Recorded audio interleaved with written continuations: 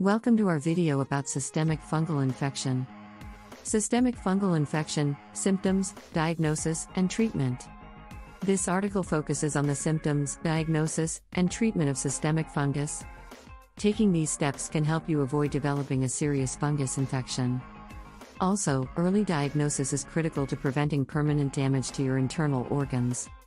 So, it's crucial to treat the systemic fungal infection as soon as possible. Here are some ways to do so. Symptoms. Systemic fungal infection is characterized by a wide range of symptoms. Some signs are related to the type of infecting fungus, while others may be entirely unrelated. The rate at which the disease progresses depends on the type of fungi and the channels through that the fungus enters the body. These factors vary from patient to patient. Here are some of the most common signs and symptoms of systemic fungal infection. Among the most common symptoms of a fungal infection are a high fever, gastrointestinal distress, sweats, weight loss, and malaise. In addition, chelated metals may also be able to inhibit fungal growth. These medications work by attaching metals to organic compounds to inhibit the growth of fungi. Hypoglycemia occurs when glucose levels in the blood fall below 50 to 60 mg/dl. Symptoms of systemic fungal infection may vary, but the underlying cause of the infection is often local. Often, fungal infections are related to a certain environmental factor or group of people. People with fungal infections should avoid air-conditioned or dusty areas as well as certain environments, such as boarding schools and dormitories. Toxins produced by fungal growth can cause allergic reactions or irritable bowel syndrome. The patient may also experience symptoms of neurosis, irritable bowel syndrome, and asthma. If the infected tissue is in the lungs, symptoms of a pulmonary fungal infection include coughing up blood and mucus. A brown discharge may occur, thick or thin, and may be watery. Pain during intercourse or urination may also be present. In severe cases, the infection may spread to other body parts, such as the groin and the labia. Fungal intertrigo may also affect the atrium and urethra. If you suffer from a systemic fungal infection, the first symptoms may be skin rashes, fever, and a high body temperature. Muscle aches and cramps are also common symptoms. The infection is highly contagious and can spread by direct contact, sexual intercourse, or damp towels. Once infected, it is important to seek medical attention. A physician can prescribe specific medications for systemic fungal infection, depending on the severity and location. Diagnosis.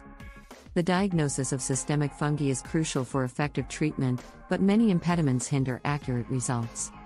Among these are the ever-increasing diversity of fungi, the increasing use of immunosuppressive drugs, and the limited resources of resource-poor countries. Conventional diagnostic methods include direct microscopic examination of clinical samples, histopathology, culture, and serology. However, emerging technologies are now available to help clinicians and scientists identify fungi and determine the best treatment for their patients. Early detection is crucial for optimal management of fungal infection in immunocompromised patients. A clinical examination will determine the specific antifungal agents to be used. In addition to the clinical signs, the clinician should also monitor the serum concentration of the antifungal agent in the patient to assess the efficacy of the drug and its toxicity. Further, an early diagnosis is critical for a successful treatment outcome. The prevalence of systemic fungal infections has increased in recent years, with the AIDS epidemic promoting the growth of opportunistic fungi. Most commonly, these infections occur in resource-poor countries in South America and Africa.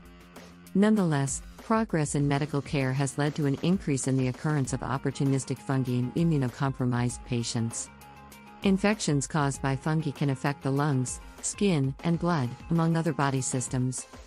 The fungi can cause multiple organ failures and are often fatal for people with weakened immune systems.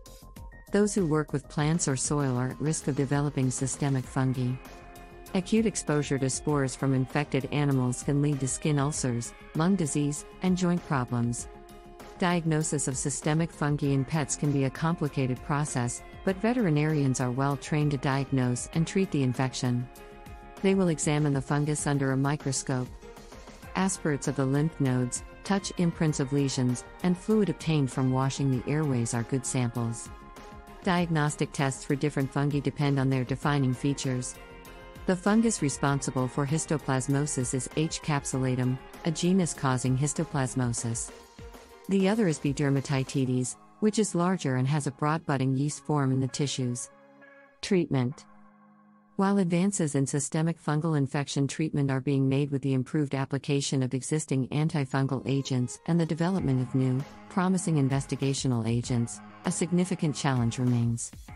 As the number of patients with impaired immune systems increases, this condition can be particularly devastating. Nevertheless, newer treatments are proving to be an effective way to treat systemic mycoses. Below are some of the important factors to consider when considering systemic fungal infection treatment. First, fungi are responsible for the appearance of candida.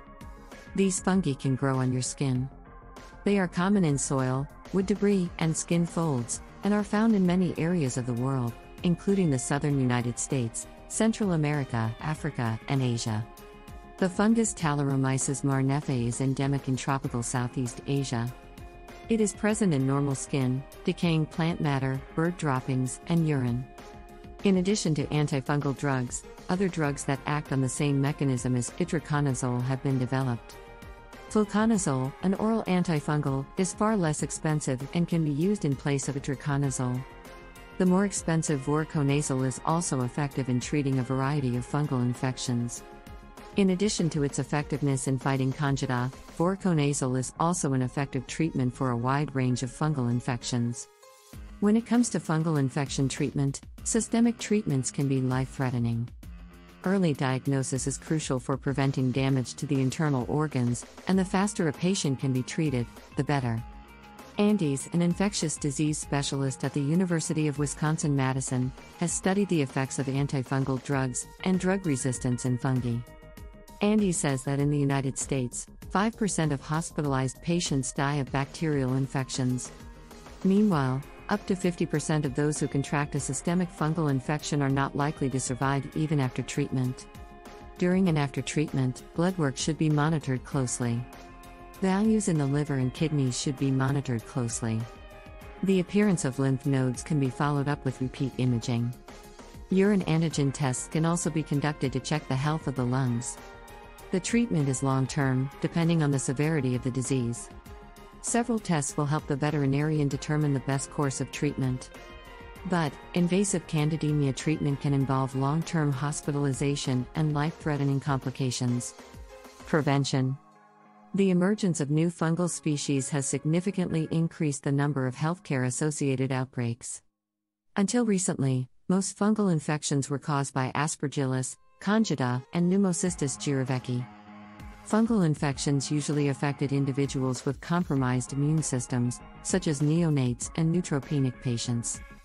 Fortunately, the latest studies have demonstrated that fungal infections can strike healthy individuals as well. Infections caused by fungi are not easily treated. Topical treatments for infections on the skin or in the nails can help, and oral antifungal medications can treat systemic fungi. Depending on the severity of the infection, systemic medication may be necessary. For serious infections, systemic antifungal medications are often prescribed. In addition to topical treatment, the body must also be protected by a medically approved antifungal medication. The prevalence of healthcare-associated fungemia has increased, and there is an increasing population of immunocompromised hosts. Consequently, antifungal prophylaxis is a valuable way to protect these patients.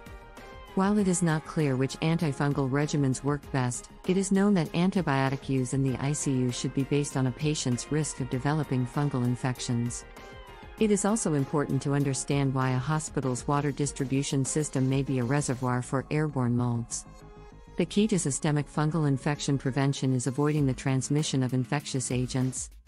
Healthcare providers should avoid the spread of fungi during medical procedures and keep a clean environment. It is important to follow any treatment plans that your healthcare provider may give you. Whenever possible, take the antifungal medication exactly as directed. Follow all medical advice and avoid bringing the infected person home. This will ensure that the patient is as safe as possible. The importance of prevention in fungal outbreaks has been highlighted by the recent outbreaks. The specificity of outbreaks further highlights the importance of warning alert systems and general infection prevention. The risk of misidentification is high, but C. auris should be suspected if traditional biochemical mycological methods fail to identify it. The presence of multiple antifungal drugs indicates that C. auris has spread to other areas of the body. Thank you for watching. Please like, comment, and subscribe if this was helpful.